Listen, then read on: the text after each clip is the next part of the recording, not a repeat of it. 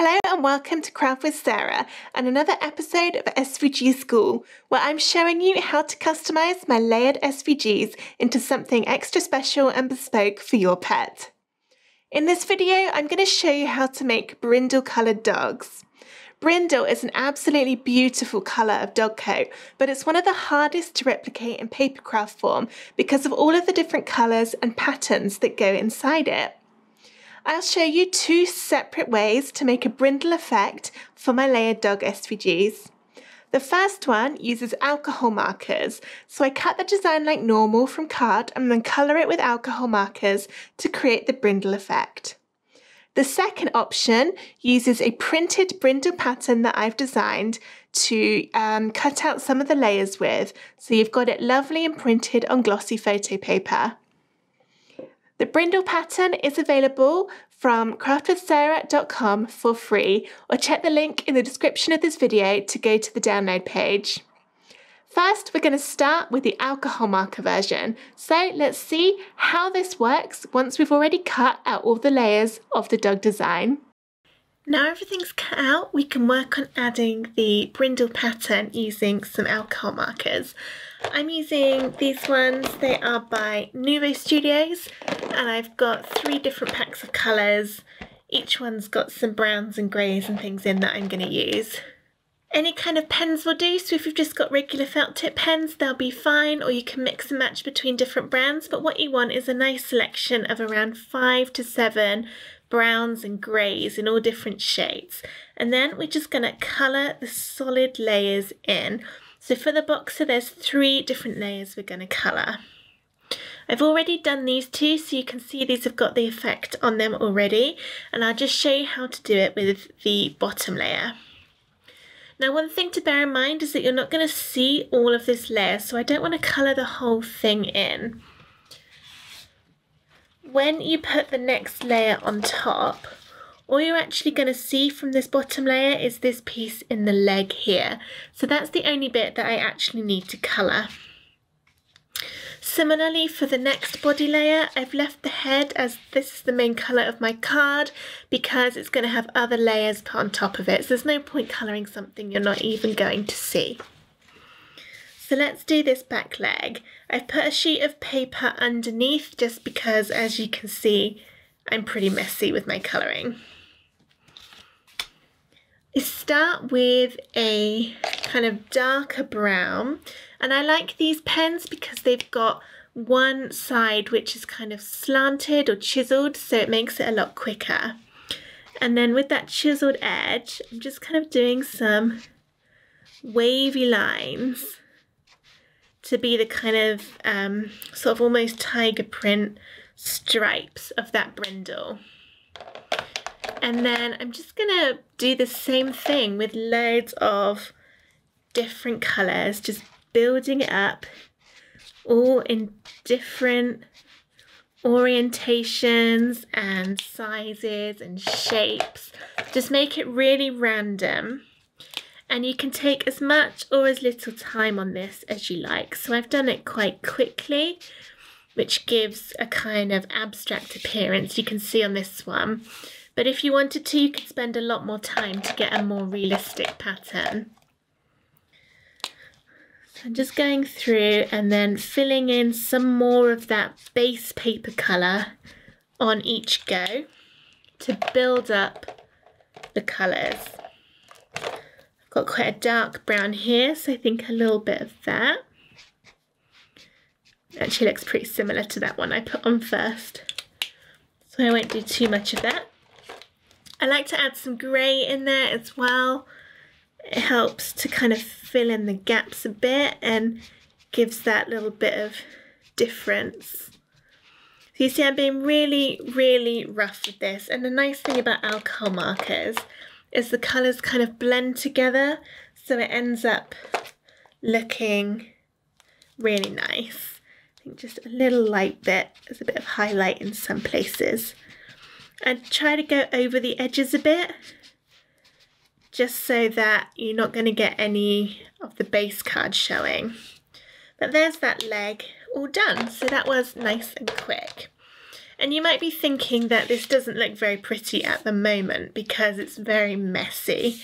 However, once you put the next layers on, so it gives it that definition around the edges, it does start to look a lot neater. And it helps to blend your colours even more. So you can see how this is going to look with all of that pretty shading coming through to give the brindle appearance. I've also done the head here. And again, oh, I think that's around the wrong way. There we go. So once I've put the white stripe down the middle, you see the head's going to be there as well with all the different colours. So I'm really happy. I think this is going to look good. I'm going to stick everything together now, and then I will move on to the third option, which is using a printed brindle, which is a photograph that I've taken and turned into a pattern. So I'll use print then cut on that one, and then we can see all three next to each other to decide which one is our favourite. So that was how to make a brindle coloured dog using alcohol markers like this. Now let's see how to do it using a printed brindle pattern. There are two different ways that you can use the printed brindle pattern that I provide to cut out your dogs. The first way is by printing that printed pattern through your normal printer settings onto photo paper or card, and then all you need to do is just put that on your Cricut mat and feed it into your Cricut like you would do for any other sheet of coloured card. This is my preferred way to do it because it means that you can make your dog as wide or as tall as your printer can actually print. The second way to do it is to use Cricut's print then cut feature, which is when you upload the brindle pattern into Design Space and then use that to fill in the shapes of the body of the dog in Design Space itself. There are benefits in that it saves you printer ink, because instead of the first version where you're printing the whole square shape, all you need to print with this version is the exact shape of the dog that you're going to use. So there won't be any excess that you will have to throw away, so no wastage of printer ink. However, the reason that I don't like doing it this way is it does take a lot more effort to get the design ready to print. And also, it means you're limited to Cricut's print then cut size on the machine. So with the print then cut, you can only cut a maximum of 6.7 inches wide. And that is enough to cut most of my dogs. That should be fine, but obviously it does limit you. It is smaller than if you were just printing it out full size on your printer and then feeding that in with your Cricut and cutting it normally. I'm going to show you how to do both ways though, so that you can make your own decision about which one you'd like to do. Here's how the downloaded pattern looks when you open it up on your computer. It comes in as a square and it will measure 8 by 8 inches. I'm on a Windows computer, so I'm just showing this in the standard Windows kind of program that opens when you double click on the image to load it up. You can then print it using whatever printing program or graphics design program you want. I'll show you how to do it through this Windows program. So hit the little print icon on the top, or you can right click and then press print. Then you'll get this little box come up. I've got my printer selected, and then we've got let the app change my printing preferences, which is on at the moment. I think that's okay to leave it as on. I want my orientation to be portrait. I will need 2 copies, but I'm going to print them one at a time just so I can make sure when it does the first one, I'm happy with it. My paper is A4, so that's all good. The paper type I'm using is glossy photo paper. And then under fit, at the moment it says fill page. So what this is going to do is it's going to stretch my square to fill the whole of the A4 sheet of paper. And if that's the effect that you want, that's absolutely fine. You can leave it like that. But because I know from experience that I'm not going to be able to fit both body shapes of the dog on one A4 piece of paper, I'm going to need 2.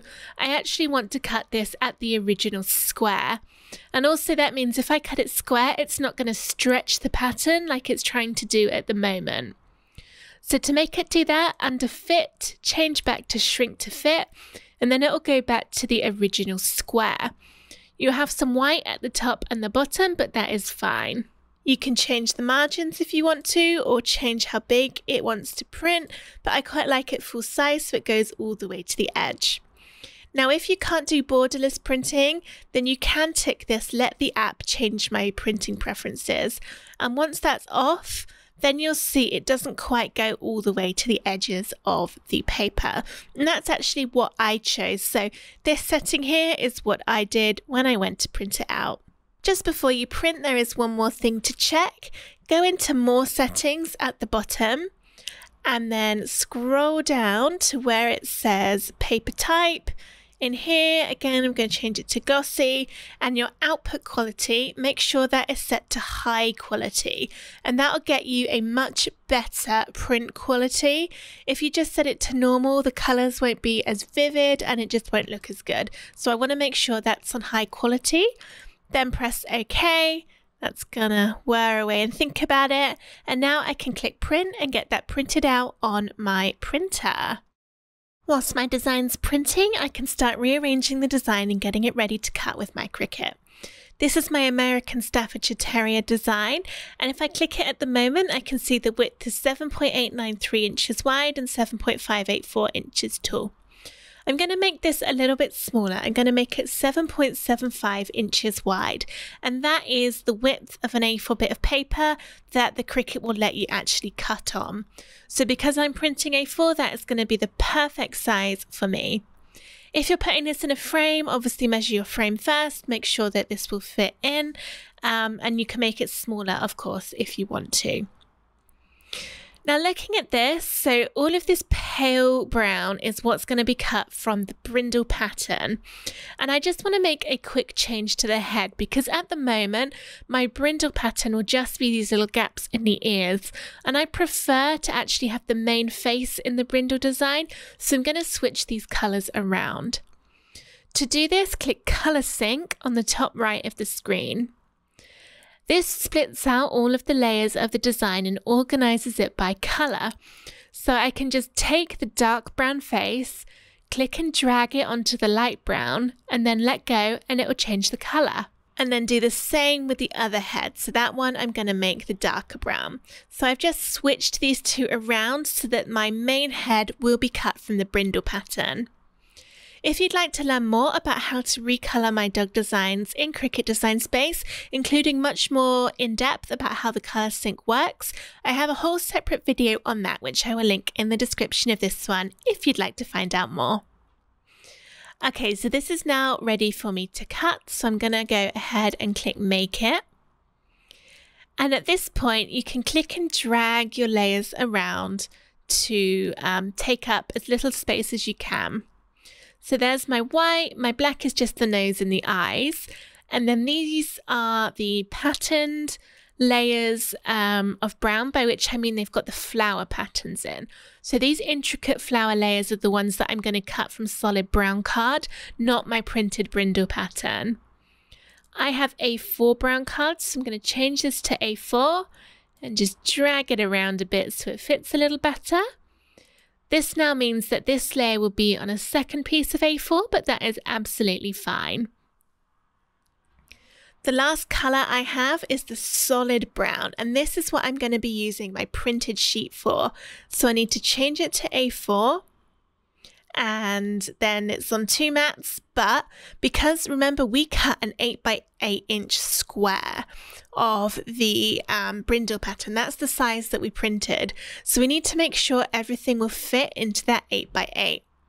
At the moment it won't, because this head is down the bottom, so I can drag it to the top and then I'll have to move the body down a little bit so that it's not touching the head, otherwise they'll overlap when they cut. And now if you just look at the grid lines, you can see that the body ends just before that 8 inches and the ear is just touching that 8-inch line as well. So that will cut absolutely fine. Make sure you don't rotate any of the layers at this point. For example, if I'd have done something like that to get the head to fit there, then it means when the pattern is cut, it will be at a different angle on the head than the body and it won't look right. So make sure you just keep everything at the rotation it automatically comes in on. I'm just going to check this one too, and again that's on my 8-inch line and it's just before the 8 inches along the bottom, so that will be absolutely fine too. But hang on, I'm going to show you one extra trick just to make perfectly extra super duper sure that it's going to cut the whole design from your printed paper and not cut any little bits off. Here's how my Brindle pattern printed out, and it's on glossy photo paper, so it's got a lovely shine to it. To make this particular dog, I'm going to need 2 sheets of it, so I've already printed another one. And what I've done on this sheet is I've trimmed the edges of the A4 paper off, but I've left a little border of white around the edge, and I'll show you why I did that in a moment. Now it's time to go on my Cricut mat.